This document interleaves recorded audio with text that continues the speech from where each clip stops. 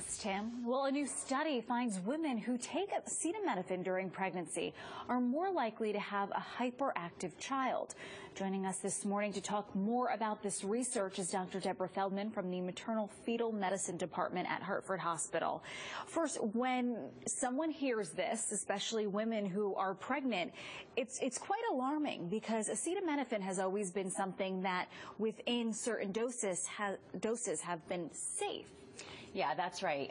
We've always gone to acetaminophen or Tylenol as our go-to pain medication because it's been safe in pregnancy. So this study, I'm sure generated a little bit of panic among pregnant women. But one thing that I would say is that it's one study. It showed a possible association between acetaminophen use in pregnancy and potential behavioral problems and ADHD in kids later on. Right. But it definitely did not show a cause-effect relationship. So I would urge patients not to panic and to discuss this with their doctors before they, cease and desist all Tylenol use during pregnancy. Another thing about this study is that it didn't go over exact dosage that each, person was taking, each woman was taking. And I believe that they were also self-reporting their child's hyperactivity. Correct. Those were two of the weaknesses of the study. Okay. The patients were given questionnaires at 18 weeks and then 32 weeks about whether or not they took Tylenol. So it was more of a yes or no. We don't know anything about dosage. We don't know anything about frequency. Did they take it every day? Did they take more than they were, instructed to? So there are definitely guidelines for Tylenol use in pregnancy. We don't recommend more than 4,000 milligrams in a 24-hour period. Okay. With regard to the self-reporting, the mothers filled out the questionnaires about the behavioral issues. So there always is a little bit of subjectivity. The questionnaires that they used were validated, but it was parents filling it out. So again, the data is not, super strong, but it's always, whenever there's a study reported on CNN, it always generates a lot of interest and, anxiety among pregnant women. Right, exactly. If they aren't stressed enough, exactly, right? Exactly.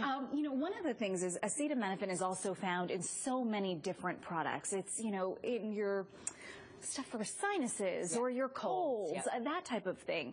What should, I guess, pregnant women be looking out for when it comes to those other medicine? What are the guidelines there? Well, I think everyone needs to be aware of what they're taking, especially in pregnancy. So read the ingredients on the over-the-counter medicine that you're taking.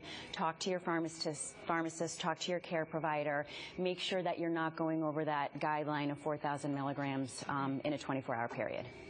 All right. And, what other medications, I guess, would pregnant women be wanting to avoid during pregnancy? Because there are certain things that you can take, certain things that you can't take. That's a very good question.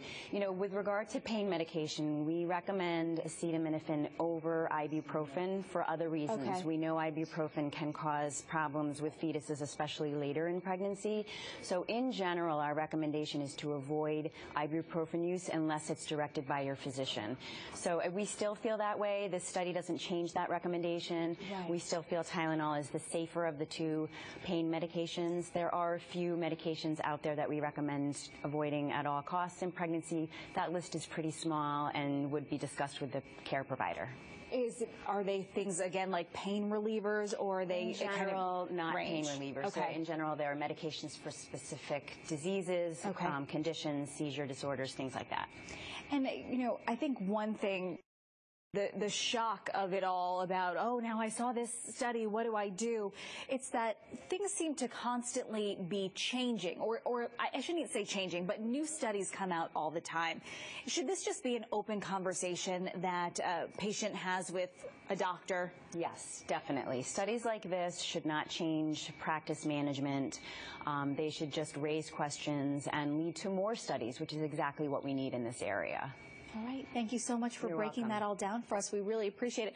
I know probably people at home kind of going, whew, okay. Thanks for having me.